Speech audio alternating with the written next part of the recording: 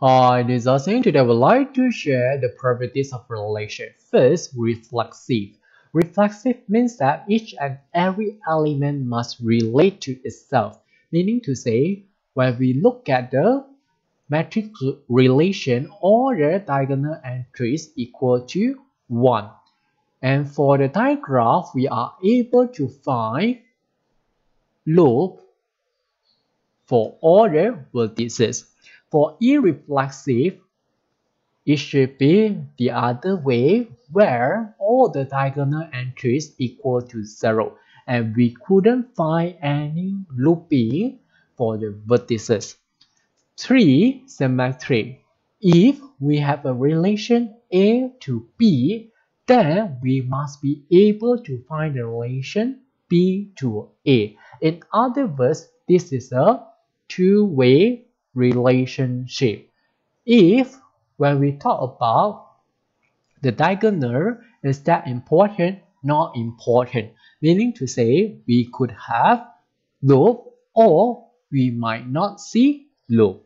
What we want here, our concern is just the upper triangular and the lower triangular. It must be the reflection of each other. In other words, if we see a 1 here, then we must see a 1 here. If we see 0, then here must also be 0. Must be a reflection of each other. For antisymmetric, not like symmetric, if we see a 1 here, opposite must be 0. However, if we see 0 here, then what is the opposite is not important. Meaning to say this must be a one-way relation. If we are able to find A relates B, then B must not relate to A.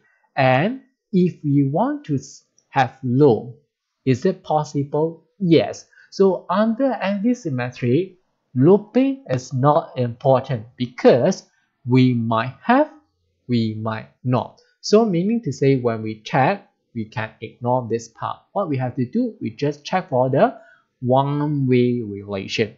And for asymmetry, is the combination of antisymmetry and irreflexive. We should have only a one-way relation. If we have A relates to B, then B must not relate to A. At the same time, for all the vertices, we should not see any looping, which means that the diagonal entries all equal to 0. Now, the last point, transitive. Transitive is a conditional relation. If A relates to B, and B relates to A, then we must be able to find a shortcut that A directly relates to C.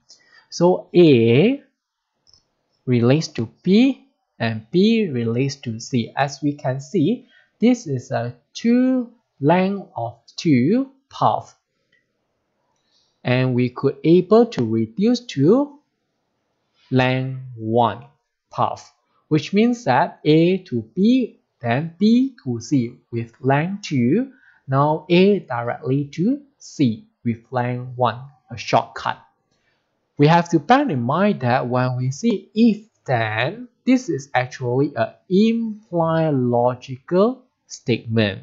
So for implied statement, if we have true, implying true, then the value is true. If we have true implying false, then the value false. However, if we have false, then what does it imply is no longer important, because as long as we start with false, what is the conclusion? Not important, will always be true. Let's take this example to understand better. So we have a set with elements 1, 2, and 3 and the relation as given. So we check one by one. For the first property, reflexive, we have to make sure that each and every element is able to relate to itself. Unfortunately, we can only find 1, 1 and 3, 3, but not 2, 2. So 2, 2 is missing. 2, 2 is not the element of R. Meaning to say this is not reflexive. 2. Irreflexive. As long as we see loop, regardless how many we could find, as long as 1, then it's not irreflexive. Irreflexive must be or cannot relate to itself. Okay, 3, we have to make sure it's a two-way relation. So 1, 1 is the loop. So loop is not important, no need to check.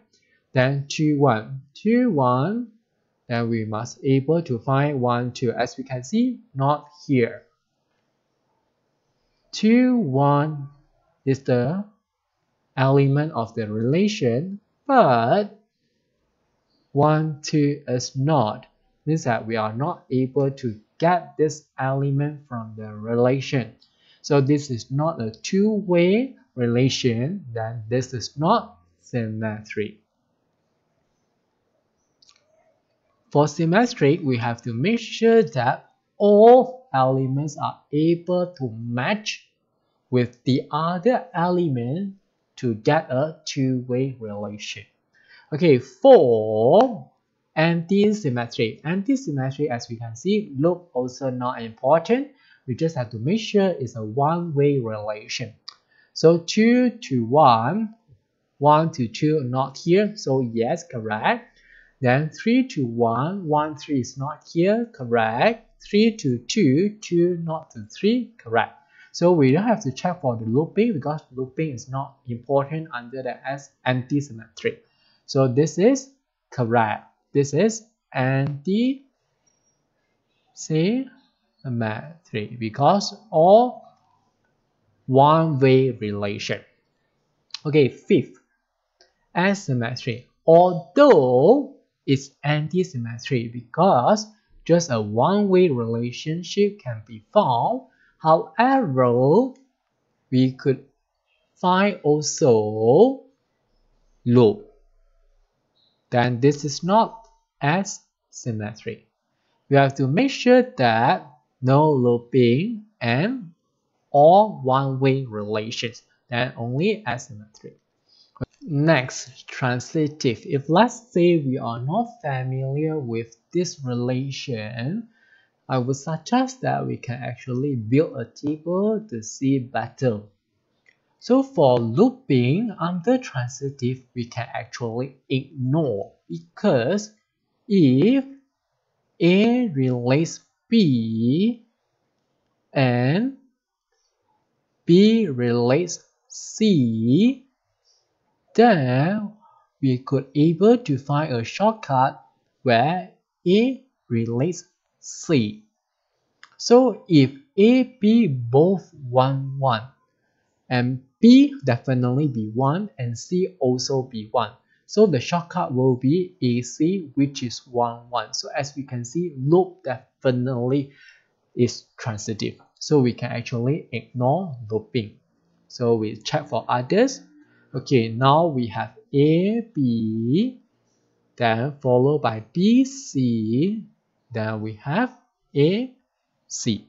So for the first one, we look at 2, 1.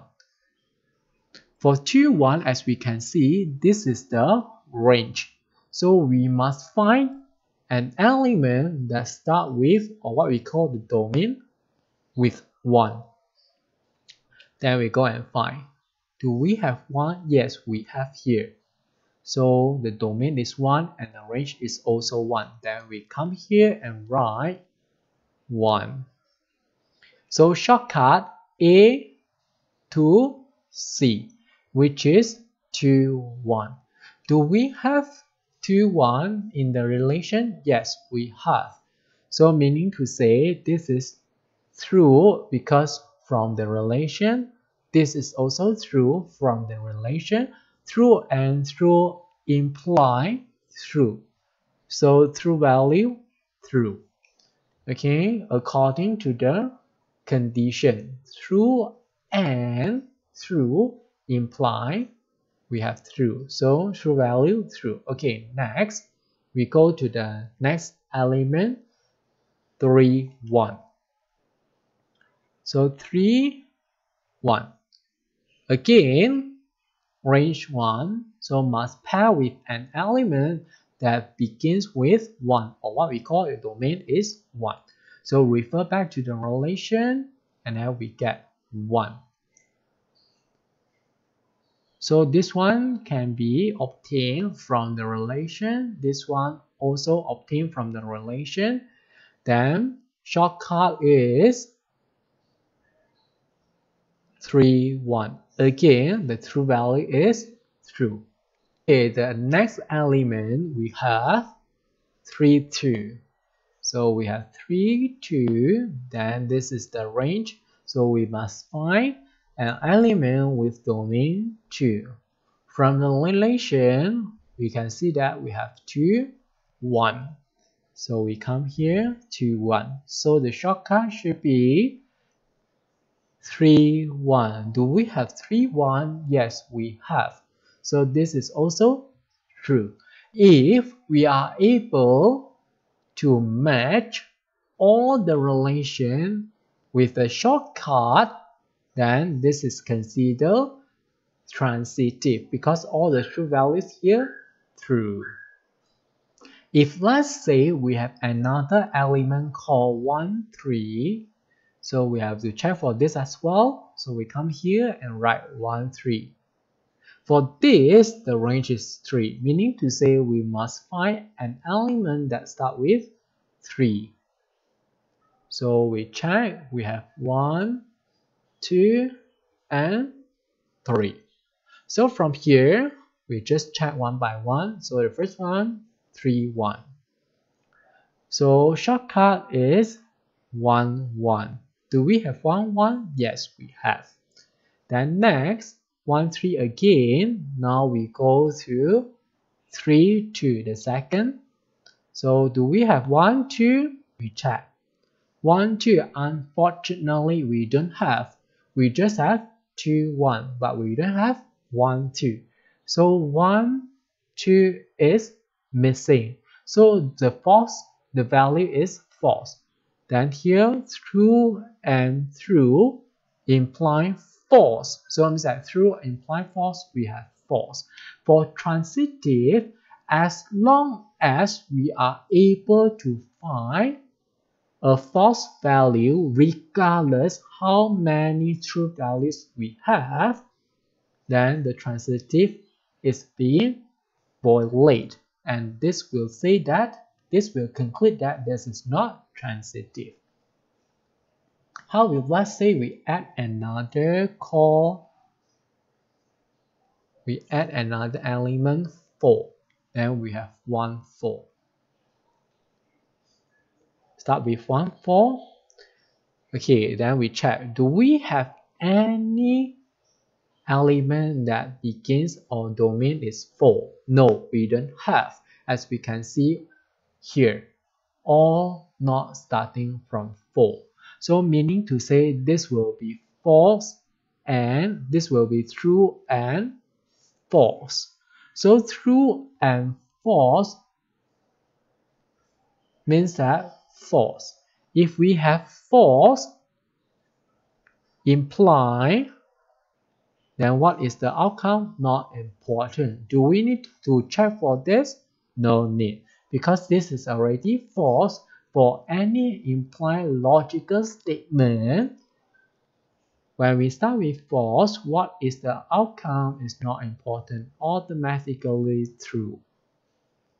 However, regardless how many true values we have, as long as we are able to find one, then automatically this is not transitive. Okay, that's all for today. Thanks for watching. Hope you like this. See you.